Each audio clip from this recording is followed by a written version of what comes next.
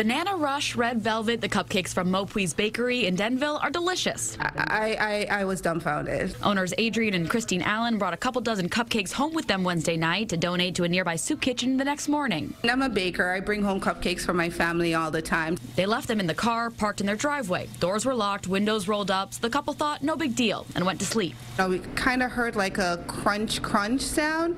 A noise woke them up at 2 a.m. and through the bedroom window they saw a bear, a frequent sight in their woodsy neighborhood. This one was in the backyard a couple weeks ago, so the couple wasn't too alarmed.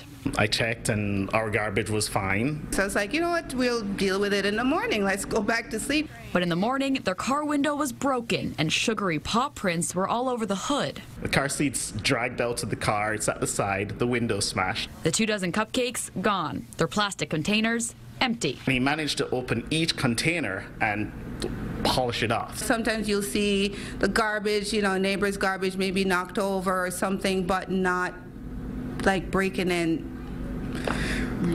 a window. They called animal control, but the bakers are animal lovers and told them they don't want to harm the bear.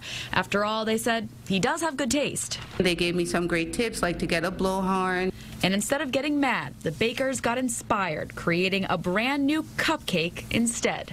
While the bakers are flattered this bear finished every last crumb, they hope he's more of a one-time customer and say they won't be leaving any more food in their car anytime soon.